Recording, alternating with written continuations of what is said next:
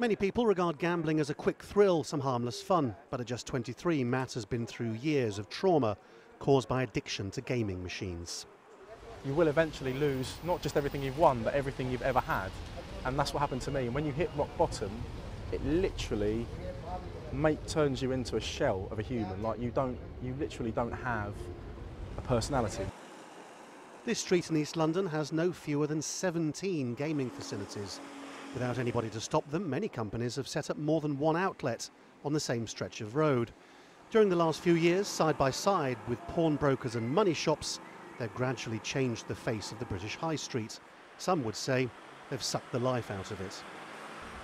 Go to any working class town centre up and down this country and you'll see a similar picture.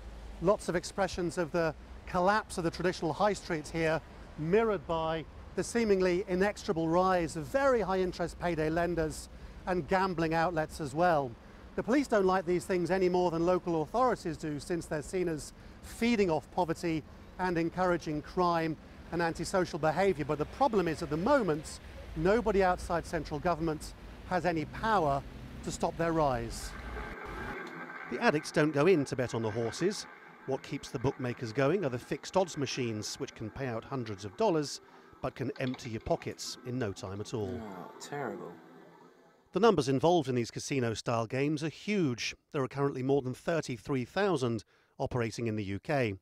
Over the course of 2011, more than $65 billion was gambled on them. Of that, gamblers lost $2 billion to the machines. Of course, the sharp end of the argument is that if people lose all their disposable income on betting they can't win, then the rest of the local economy is bound to suffer. If it was prostitution or drug dealing, it would be exactly the same. It would dominate an area where, I think, there's room for all of us in an area. And if you just have gambling or payday loans or pawnbrokers, you'd stop anybody else starting a business. The British government takes in $500 million a year in tax from gambling.